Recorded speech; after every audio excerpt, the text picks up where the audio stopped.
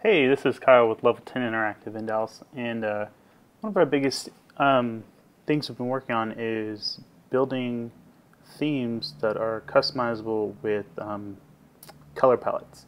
For instance, whenever we're using a theme like Bootstrap, Bootstrap is great. We love Bootstrap. We endorse it highly, and we use it on all of our projects, especially using the Bootstrap theme from Drupal.org. The biggest problem with Bootstrap is that if you want a custom theme, you have to edit the variable file and the LESS files and then compile it yourself. And it has to be done manually and pushed up to the server.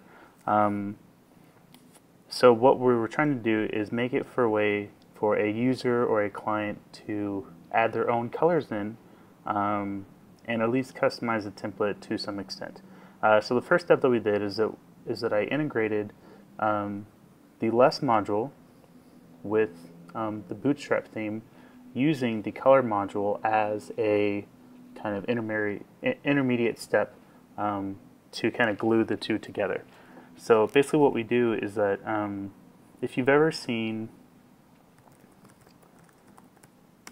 Shane, is it Shane? Yes. Shane Thomas from Code, from Daily Dose of Drupal. He actually has a really great video on how to integrate the color module into your Drupal site. So if you've never done it before, you can do it this way. It's really easy. There are some things we don't need necessarily, but adding them in isn't going to make it any worse. So the first step that we did is that I,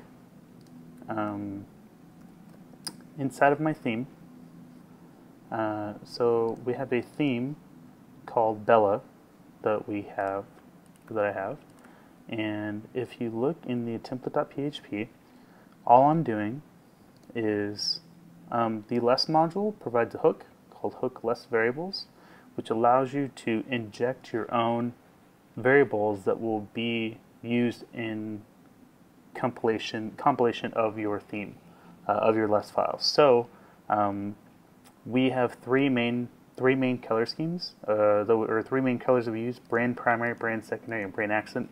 These are the same ones that are going to come out of the Bootstrap variable file. So this is the default Bootstrap variable file, and you can see that we have I think it just might be brand primary. I think we might have added one in, but we use these three right here: brand primary, secondary, accent. And what we do is that this is a way for us to generate the custom variables. So how this works is that we enable the color module, we enable the LESS module, and then we go into our Bootstrap theme, and here we have our Bella, our Bootstrap theme settings.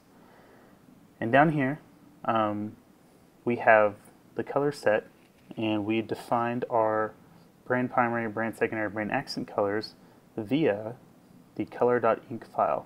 Like I said, if you watch Shane Thomas's video or any video on integrating color module, it'll go over all this.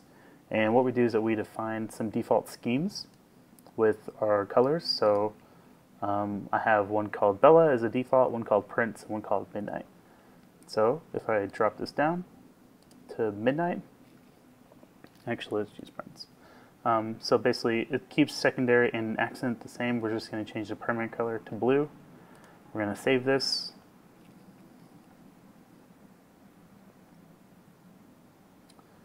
And so now we are on the print setting. If I go to our theme, and I reload it, right now it is recompiling the our LESS files using the module, or using the variables from the color form, and you can see that we now have this blue as our primary, right? So that's great. So we wanted to so that is basically how you integrate the color module and LESS and Bootstrap all together. What happens is that whenever you save this form, these colors are then saved to a variable called called color theme name palette. So if your theme name is called example, it would say color example palette. So what we're doing is that we're taking this variable, pulling it in. If it's empty, what I noticed the first time I did this is that if you turn off the color module or you save it without colors in it, it'll throw an error on compilation because it's missing some variables. So if it's empty, we have to say, hey, if it's empty, make sure we have something there, so you can put static colors in here just in case.